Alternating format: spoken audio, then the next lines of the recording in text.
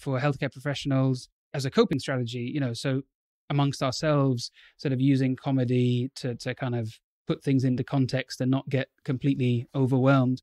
But in my day-to-day practice, I think I use it a lot, probably maybe a bit too much. I think sometimes you don't always quite read the patient entirely correctly. And sometimes I'll crack a joke and it just goes down like a lead balloon. But I find generally patients respond really well.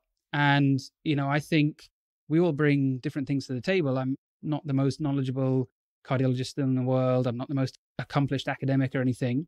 But I feel like that's something that I can offer in my sort of interactions. And I think patients appreciate it, that you can just, have a bit of a laugh and put a bit of humor into often quite serious situations.